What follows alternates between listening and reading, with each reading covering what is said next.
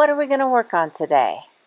I've been playing around on Inkscape again, and I was thinking about a personalized wooden wall hanging.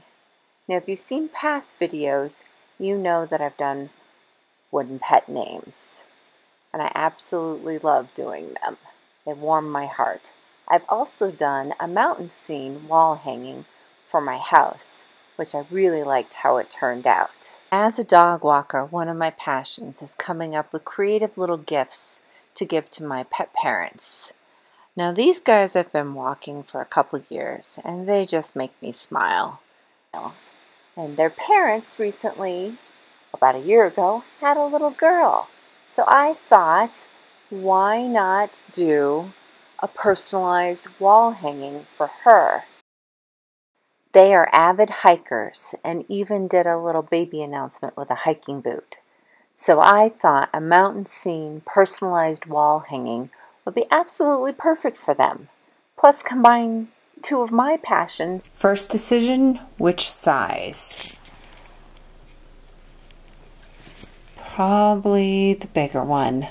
Next decision, I pretty much have decided that the mountain scene is going to be out of Chechen. And I'm going to make Lark's name out of this walnut crotch. Hopefully that's enough difference. And then it's all going to be glued onto some Baltic birch. So I'm going to need to resaw the Chechen. I wonder if that's going to be too skinny for it to hold up. Those mountains and trees are pretty delicate. Yeah, let's give it a shot. So I messed up a bit. This is the version I decided on for my project. I only saved this version. I think I initially was thinking, yeah, you don't want to give someone something so big that they have to hang it on their wall. This could be put on a table. I guess so could this. But now I have this version saved. So I say so a lot. I'm going to need to cut Lark out with scissors because that's a different kind of wood than this.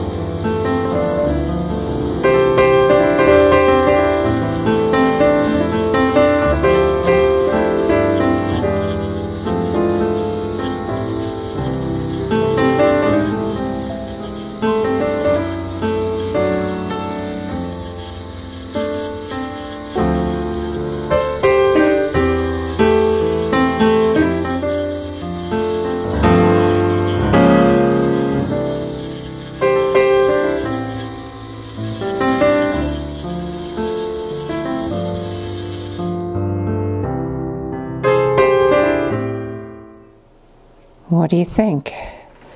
Just cut out. Still have to sand and finish. I'm debating on whether to leave this up like this attached to the trees or down like that as an insert. I kind of like it up like that. I don't know how. I can put some dowels underneath to lift it off because I'm going to draw a duplicate of mountains on the Baltic birch behind it and cut that out. Need to ponder. I think when I resawed the Chechen wood, it was a little bit bendy. So I had to really weight this down to get it to glue. Let's see if we have gaps.